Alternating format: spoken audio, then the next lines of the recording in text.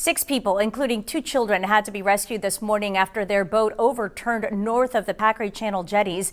The accident was reported around 9 this morning, and there was a big response from the Coast Guard, Corpus Christi Fire Department, and Nueces County Emergency Service District Number 2. The passengers were able to remain on their overturned boat. The Coast Guard pinpointed their location so a rescue vessel could get to them.